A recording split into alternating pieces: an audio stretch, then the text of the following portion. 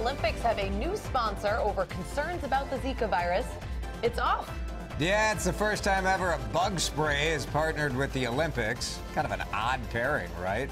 Bloomberg reports as part of the agreement, the company is going to give thousands of bottles of off to athletes, staff, and volunteers. Wow. I got to be honest, I might need more than a couple of bottles of Deep Woods off to convince me to go to Rio right now. Let me start with this. If you had planned on going to Rio, if you maybe have bought tickets, no, I'm not asking if, like, would you go right now? Because I think most people would be like, no. But if you were planning on it, if you were into it, would you still go? I would still go. Mike? Okay, if I had been planning on it, yes, I would have. But there's no way I would make that decision to go now. I bet you could get a heck of a deal. You probably Plenty could. of tickets available. I'm not in a position where I'm ever going to be having children, so the Zika thing doesn't concern me. The thing that really bothers me is the disgusting water. If I'm going to Rio, I want to go in the ocean. Well, not only that, for the people who are going, it's the people who are going to be participating in the Olympics. Sure. It's disgusting, this bacteria. One of the sailors said that his teammates got splashed in the face and had a really serious infection just from the water. Boy, to me, this adds a whole new dynamic to the sailing competition in the Olympics. It's kind of part Olympic Games, part Hunger Survivor. Games, Survivor. Gross. Can you? I mean, you have to earn that gold medal in Rio. Some other Olympics, I mean, big deal. They're handing them out. Right, Salt Lake City. I'm impressed with your gold. If you get a gold in Rio, let's spin this around and figure out how this can be a positive.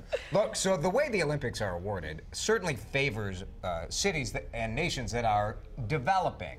We're not talking, would you say second world nations maybe? Yeah, I think so. A city like Rio, of course, has a lot of tourism. It's Sure. a big city, a lot of infrastructure there already. But the Olympics, part of the deal now is trying to boost these cities up. This might be part of what comes Part with of the bargain, that, yeah. right? We saw this in Russia. We saw this to a lesser degree in China. Yeah, and I think that, we're very quick to jump on, the media before is very, very negative about countries that maybe aren't as well liked or aren't as well developed, but that is part of, the Olympic bid. I do think, however, that if you say, okay, we have this Olympic, we're going to have the games here, you better have that water cleaned up, and you have to do what you say you're going to do before it gets time to the games, or I don't think you should still have them.